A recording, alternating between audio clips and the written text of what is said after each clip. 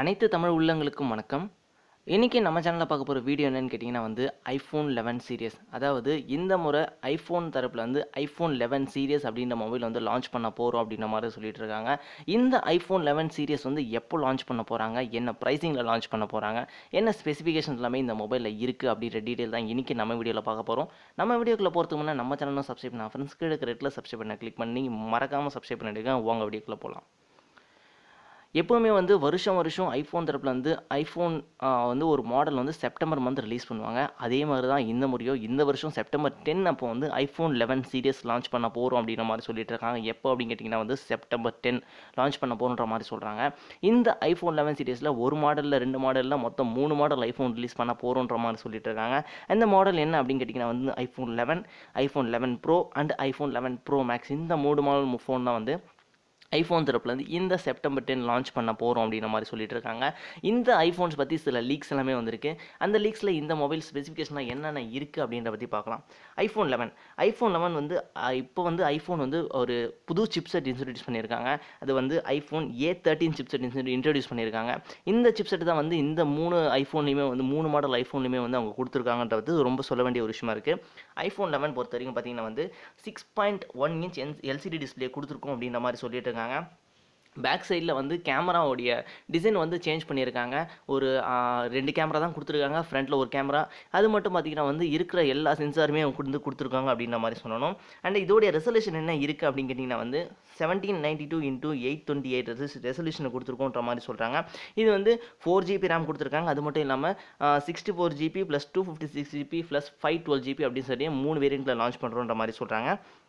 Back சைடில் இருக்க 2 camera ஒரு கேமராவுமே 12 மெகா பிக்சல் கொடுத்துருக்கோன்ற மாதிரி சொல்கிறாங்க. ஃப்ரண்ட் சைட்லேயுமே 12 மெகா பிக்சல் கொடுத்துருக்கோன்ற மாதிரி சொல்லிட்டு இருக்காங்க. இந்த iPhone 11 என்ன ப்ரைஸிங்கில் லான்ச் பண்ண போகிறாங்க அப்படின்னு கேட்டதுக்கு 54,000 லான்ச் பண்ணுறதுக்கான வாய்ப்புகள் அதிகமாகவே இருக்குது அப்படின்ற மாதிரி சொல்லிட்டு இருக்காங்க. இதில் எது உண்மை எது பொய்ன்னு நமக்கு தெரியாது. பட் ஐஃபோன் லான்ச் பண்ணதுக்கப்புறம் இந்த மொபைலுக்கான ப்ரைஸிங் என்ன அப்படின்றது தெரிய வரும் அப்படின்னு சொல்லலாம். அதுக்கு அடுத்தது iPhone 11 Pro சொல்லலாம். iPhone 11 Pro பற்றி பார்த்தீங்கன்னா இதுலேயுமே A13 சிப்செட் தான் இன்ட்ரடியூஸ் பண்ணியிருக்காங்க. இது 5.8 இன்ச் OLED டிஸ்பிளேஸ் கொடுத்துருக்கோன்ற மாதிரி சொல்லிட்டு இருக்காங்க. இந்த மொபைலோட ஸ்க்ரீன் ரெசல்யூஷன் என்ன அப்படின்னு கேட்டிங்கன்னா 2436x1125 ரெசல்யூஷனில் கொடுத்துருக்கோம் அப்படின்ற மாதிரி சொல்லிட்டு இருக்காங்க. இந்த மொபைலில் 3 கேமரா இன்ட்ரடியூஸ் பண்ணுறாங்க ஐஃபோன். அதாவது iPhone 11 ப்ரோலையும் சரி iPhone 11 Pro Maxலையுமே சரி 3 கேமரா இன்ட்ரடியூஸ் பண்ணுறாங்க ஐஃபோன் பேக் சைடில். இந்த 3 கேமராவும் each and every one கேமராவுமே 12 mega பிக்சலில் கொடுக்குறோங்கும் போது அதோட கிளாரிட்டி எப்படி இருக்கும் அப்படின்றத நீங்களே இமேஜின் பண்ணி பாருங்கள். ஸோ இந்த முறை ஐஃபோன் கேமரா கிளாரிட்டி நல்லாவே இருக்கும் அப்படின்ட்டு தான் சொல்லணும். அண்ட் அது மட்டுமே இல்லாமல் இந்த பேட்டரி கெப்பாசிட்டி என்ன கொடுத்துருக்காங்க அப்படின்னு கேட்டிங்கன்னா 3190 mAh பேட்டரி கொடுத்துருக்கோன்ற மாதிரி சொல்லிட்டு இருக்காங்க.